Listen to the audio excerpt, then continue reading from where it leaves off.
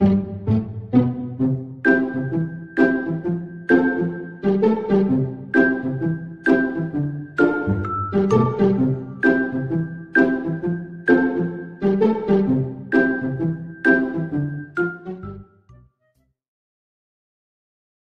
是你们不是很多人都说是那个我们爸妈已经知道我们俩在一起了吗？那是他爸妈，那是他家里人，我家里人不行，是这样子的，你知道吧？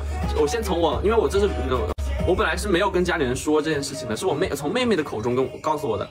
我那天跟我妹妹聊，顺口问了一下我妹妹，然后顺便牵扯到我。本来是我姑姑是知道的，是因为她是当老师，他们学生科我跟孙浩，然后那次就不小心我姑姑从她学生口中听到了我的名字，我姑姑就说：“哎，你喜欢我侄子啊？那是我侄子，你有人是我侄子。”然后然后刚好之后他们学生就把我是 gay 的这件事情告诉了我的姑姑，然后我姑姑就知道了，然后跑回去问我的妹妹，我妹妹老公调白光。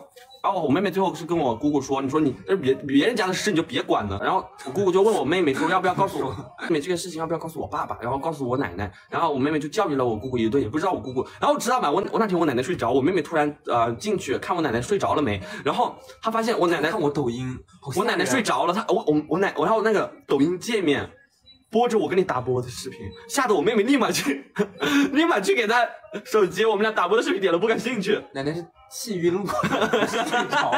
奶奶是气晕过去了，没睡着。我奶奶是我回家唯一一个问我孙浩的，然后我奶奶问你那个浩浩没有跟你一起回来？我说没有啊，他自己回家过年。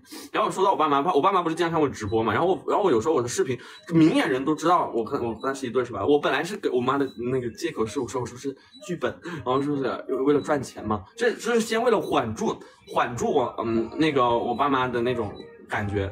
然后我爸妈有时候也看你们粉丝剪的我们俩打播的或者那种视频是吗？然后我看我妈经常也点赞是吧？然后你知道我妹妹是怎么形容我妈妈的吗？我觉得你妈妈好可怜，她总是在感觉她总是在骗自己。然后我当时她说就是她自己在骗，就是那种睁一只眼闭一只眼的那种。当时聚会场上，全家都知道我是 gay。还有也肯定又不知道，你奶奶也不知道。我奶奶知道啊，每天看到一个视频里面我们俩打播，我老公是同性恋了。然后我爸爸就是那一天我坐在这边吃饭，我爸爸和奶奶坐在对面，对，然后他们就问我问题，满仔啊，什么时候带女朋友回来？我说啊，然后我说啊，带女朋友，我说，然后我奶奶就帮我找补，就说，哎呀，找女朋友也要27、28岁的时候再找嘛，现在急什么？然后我爸爸要我明年带个女朋友回来。这代好，我全家甚至我婆婆家都见过孙浩了，那我们家人都同意，我不知道啊，我就有时候我就不知道我以后怎么说。他到底怎么跟你说的？怎么跟你问？就是说，你抖音是什么情况？就是我爸爸不是拍我的有一个视频火了吗？然后下面又有一个评论说，他们家里人知道他们吗？他们公开了吗？然后我说公开了呀，他们全家都同意的。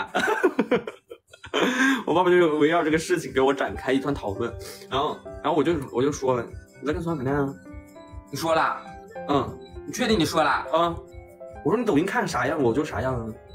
我不是说他说妈妈不是说你这是赚钱吗？我说是真的也是在赚钱呢。然后他就说我妹妹是这个意思，她以为我只是玩玩。他可能说年轻人嘛，就是玩玩。然后以后我终究会是找女朋友结婚的，他这么觉得，还有家里人自己在骗自己。我阿姨就是打趣儿说，问了我爸妈说，我要是喜欢男的怎么办？我爸的第一反应，那我打断他的腿。我妈妈说不能。